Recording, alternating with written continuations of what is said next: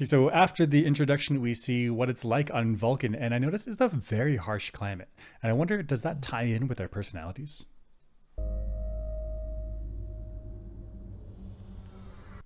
So very sparse, very stark. Yeah. So we see the cliffs here, or the rocks, not cliffs.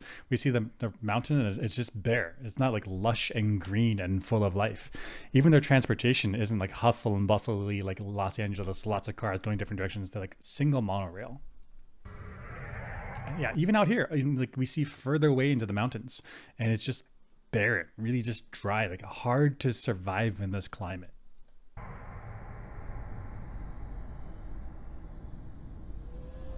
And I think that's why they have these upside down buildings. Maybe speculation. I don't know.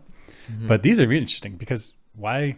I mean, why? What are the advantages or disadvantages of building these buildings from the bottom of a Pride Rock formation? Pride Rock. Yeah, the giant Pride Rock. I guess, I mean, if you have materials that are good under tension, which I guess is So tension steel, is pulling. Yep. yeah, and you have the space, then if you can build buildings under tension instead of under compression, might as well. I don't see any disadvantage to doing tension instead of compression. So we build here on Earth in compression with concrete because concrete is very, very good against crushing. Yeah. But also then it's relatively brittle. So you also build in rebar in the structures out of steel. So that way your building can withstand crushing and stretching. And so that way with the wind, it can flex a little bit, but not fall apart. And so you're saying here, these Vulcans, I guess, have very strong against stretching material. I thought Which it I was guess also, oh, go ahead. it's going to be steel, right? I mean, steel, I think Or we just, I mean, learned for steel our- is for good under human. compression, but it's even better under tension. Exactly. Right. It does not stretch very well. Yeah, I mean, or whatever Vulcan material. I mean, whatever Vulcan materials they have. I thought this was clever for two reasons. One is because you naturally get a sun barrier. Like if we That's look true. here on the surface, it's just super barren. Just all these buildings down here are just directly getting sunlight. And I guess also this is good for cleaning because you can like wash the floor up here at the top, and then just as the water goes down, eventually you just vent it out the bottom. Like super easy to clean. Oh, So- yeah.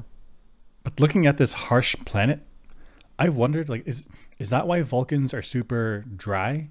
Okay, dry because it's a dry planet. I mean, dry because like when you're in a climate that requires group cohesion in order to maintain your food resources to manage it, you can't be so wasteful, and so you can't just be like flippant and having fun and throwing things away. You got to be careful. You got to be careful with your resources. And so does the restriction of resources caused by the harsh climate create a culture where people are very dry? I think this is a theory of like human development where cultures that grew up came about developed in harsh climates because group cohesion is essential. Like you can't even live there if you don't have it. That has effects on personalities and group dynamics that if somewhere is plentiful, they don't have those, they have different personality traits. Right. So it would make sense that Vulcans have a particular personality set and group dynamic set of behaviors because of, gosh, there's not even any vegetation. Where do you get water? Maybe out here, maybe. I mean, it's just too far to see, but definitely where this city is built, it's just barren. It's got to be hard to live here. And looking at the overview of the planet, I'm not seeing any green. Like, I got pictures of this. that looks pretty barren. It's pretty barren.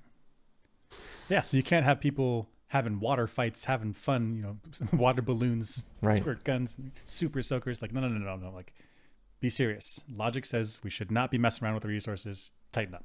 And then you Even get a culture. things like hunting and gathering. Like, where would you do that? I got more sand. Like,